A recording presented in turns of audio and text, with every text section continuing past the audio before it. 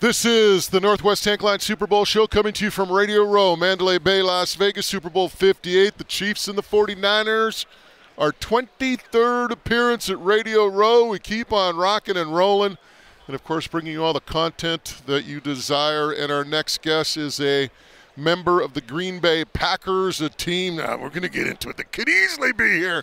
He is one of their offensive linemen, tackle Jon Ryan Jr. stops by. Jon, thanks for making time to visit us here.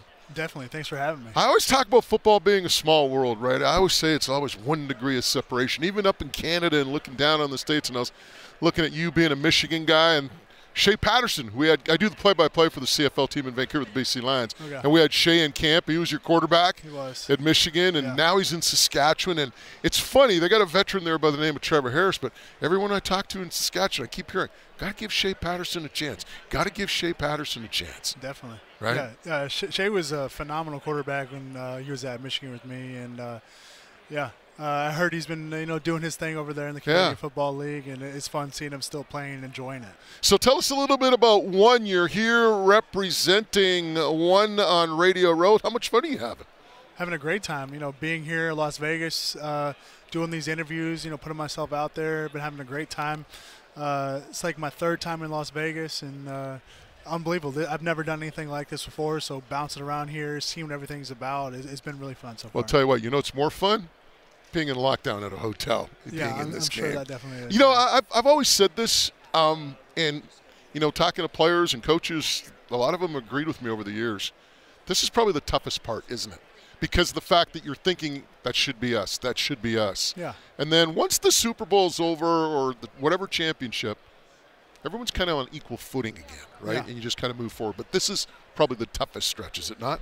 Definitely, yeah. Because I felt like we were so close, our divisional game against the 49ers. I felt like we were kind of winning the game for, 3.5 quarters. And I felt like kind of when we needed it most, we weren't able to get it. And 49ers go down and score. And we had an opportunity at the end to, potentially tie the game or, take a lead and win it.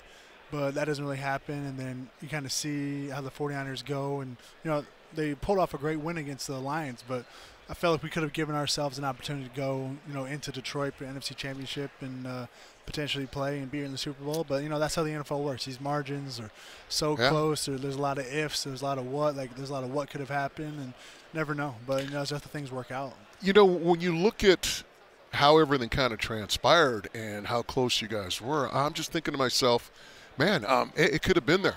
Yet at the same time, you look at the season that you had, particularly the second half. Yeah. You got your offensive line together. You got healthy. You got your running back, Jones, healthy. And you guys, Jordan Love, he obviously felt a lot more comfortable with the old line being intact. You guys just took off. You got to feel so good about that moving forward. Definitely.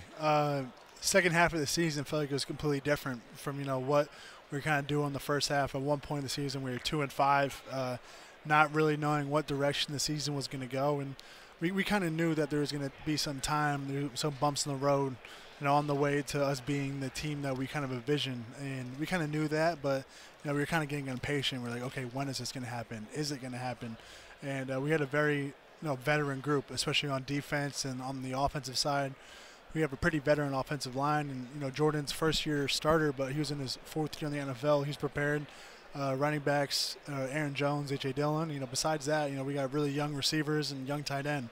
So a lot of talent everywhere. We just had to make sure that it caught up and it started meshing. And I think everybody saw the product of that second half of the season when these games kind of just felt easy. Everybody was having fun.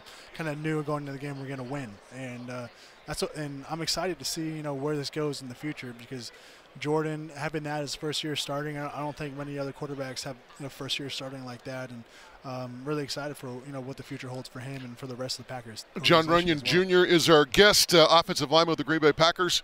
Tell us a little bit about Jordan Love. Tell us something that we don't know. Tell you something you don't know about Jordan. Jordan is a pretty quiet guy. He likes to stay out the way a lot. Every time we're going. We have O-line dinners on Thursday. He's always ordering a Spotted Cow.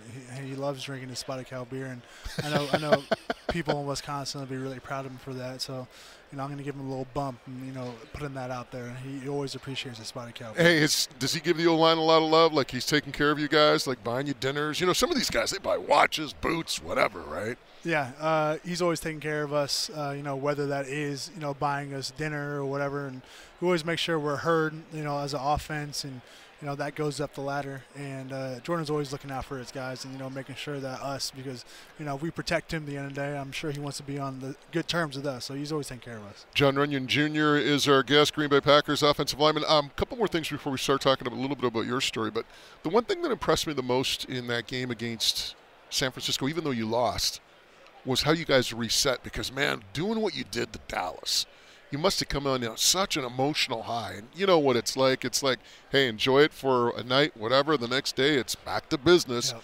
And the fact that you guys were able to reset and refocus and, take the 49ers almost to the mat told me a lot about your team and your ability and kind of like that pedigree that you have moving forward, that culture.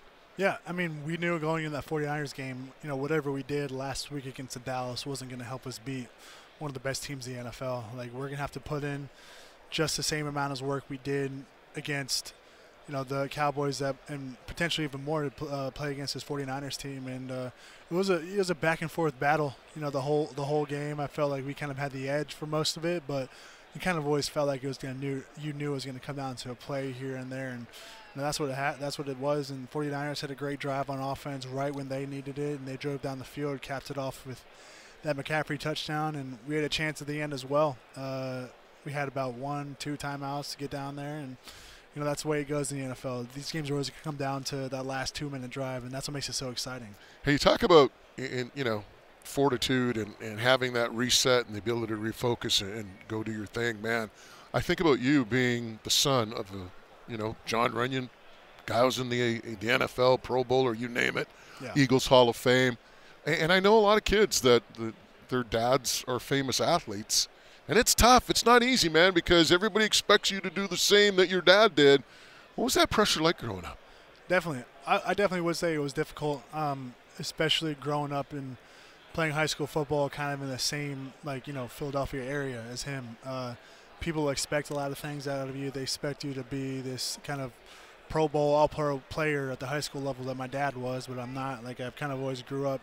I am my own person, and I feel like people kind of seeing the effects of that today I'm not comparing me and my father to LeBron James, but LeBron James and his son at USC, and people are kind of feel like they're projecting these, assumptions that they put on Bronny, and there's just unrealistic. Like, he is his own player, I am my own player, and it's difficult. But once you're able to live with that, because I kind of dealt with it for a long time, but at the end of the day, it doesn't mean anything. And I chose going to the same college that he went to, University of Michigan, and I kind of just at that point accepted it. Kind of walking by his All-American picture on the hallway every single day at Michigan, and you kind of feel the pressure. It was a kind of a reminder, but it was a good reminder because kind of drives you, right? Yeah, because people have a lot of expectations for me, but I have a lot more expectations for myself. So it kind of drove me to be my own person, but be better in some places as well. It's interesting reading some stories and doing some research on you and your dad, and it doesn't seem like,